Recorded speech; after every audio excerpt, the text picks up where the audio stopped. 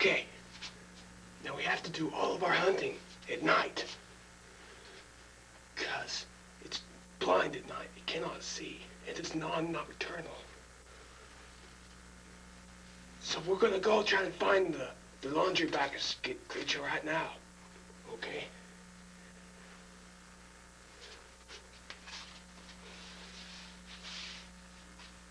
Okay.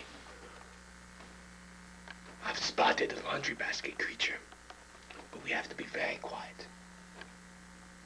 Because its sense of hearing is heightened at night because of its dull sense of vision.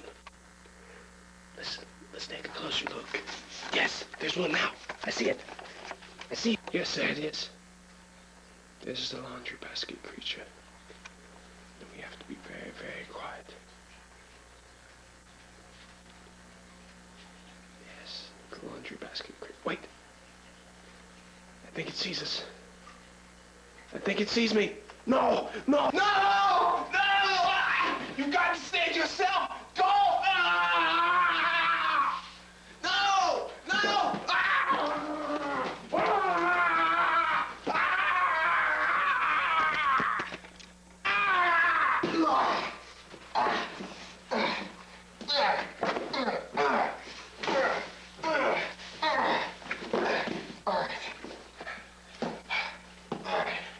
Now that we've got the laundry basket creature in our control, we can take him back to headquarters and get him cleaned after we do various other tests on the strange creature.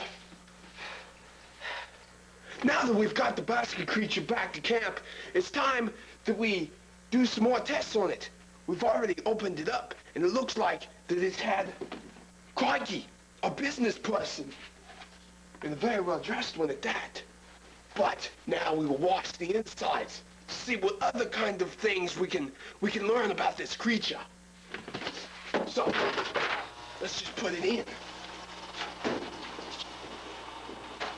Now this takes a lot of effort because we don't know what else is in here.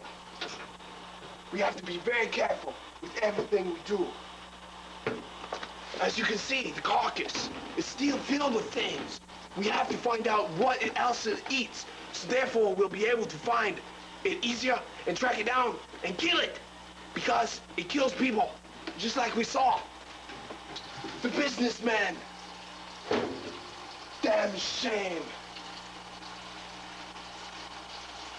Now that we've got the basket creature in, we'll see what else we can turn up.